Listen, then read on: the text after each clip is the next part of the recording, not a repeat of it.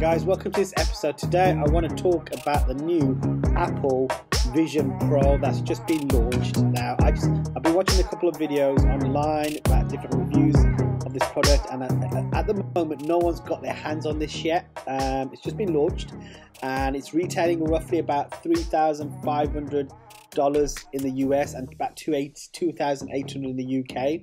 So it is brand new.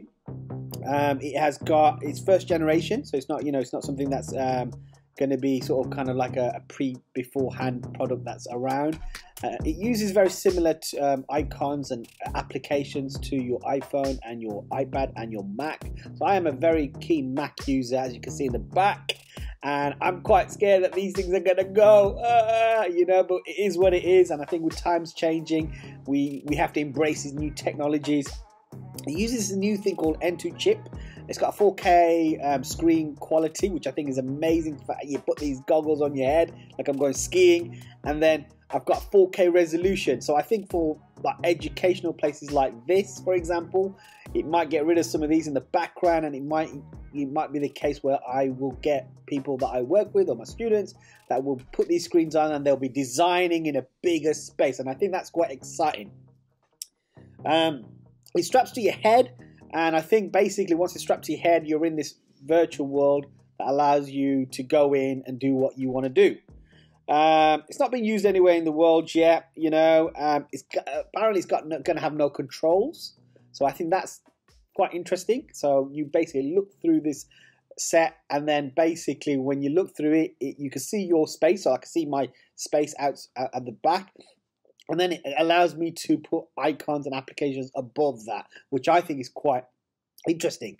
The thing that I think might be a positive and a negative is the controls. So apparently it's got no control, and all your control is used by your eyes, your fingers, and your gestures in terms of the way you move around. And that will pivot in terms of what and how you operate this device. So I think it's quite cool, the fact that, I don't need to put a strap on my hand like some of the brands at the moment and then sort of kind of hover it around. So if I'm, for example, a 3D artist, I can draw with just doing that. And I think that will be quite cool. What do you think? I think that might work really, really well. It's got similar sort of kind of applications as the Apple iPad. Some of the things that you can also do is take 3D objects, take them out and actually extrude them out into your environment and pivot them around and look at your things within a virtual world, which I think is quite interesting, particularly for 3D animators. Now, looking at the launch online, looking at the things that people have been saying, they haven't really talked about AI and how that's going to be integrated into it. I think it's just a standalone device where you interact with virtual world, basically. My kind of reservation a little bit at the moment is price. Now in the US, I think they're saying about I've written it down, $3,500, and in the UK about $2,800. That's like a little mortgage, I only take a mortgage out to buy this product.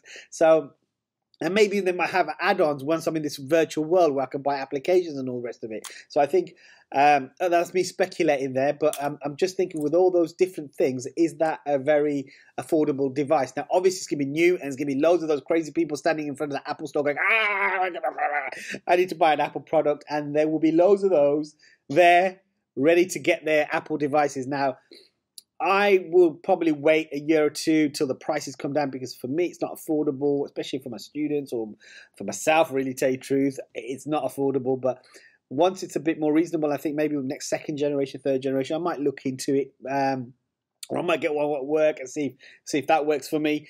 But the things that I think that are interesting is the fact that it's sensor driven. So the fact that you just use your fingers, like if you want to scroll, you do that, you move your eyes, and it sort of pivots things around. Apparently, it's got a 2-hour battery life as well, so I don't think the battery life's that long.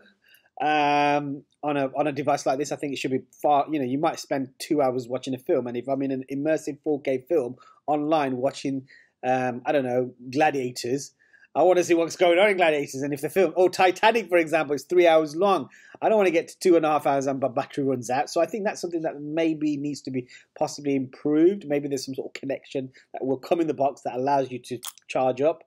It's Wi-Fi. So it's going to be Wi-Fi, and it's got internal speakers attached to it, and it's obviously got the little kind of, if you've got an iPhone with the little sort of dials, you can sort of control certain things with it in it as well, which is quite cool. I do think it's an innovative product, and I think a lot of people out there will be seeing the benefits to this. I personally think it's a good product, and I have been an Apple user for 20 years, as you know, sort of in the background, and Adobe and all the rest of it. But I do think that this product is innovative. The only drawbacks I'm seeing at the moment are pricing, battery life, how well my fingers will work in response to my environment. So if it's Wi-Fi and sensor driven, how about if my environment dictates? How about if I've got moisture on my hand? How about if I'm eating and I want to use this thing? Then is it going to work as well? How responsive is the sensors to my movements? I think that might be a big thing as well. But we shall see, and we shall see how good it is. Leave some comments in the comments below to let me know what you think. I'm excited. I'm sure you are. And we'll see how this product pans out. Thanks for watching, guys. Bye-bye.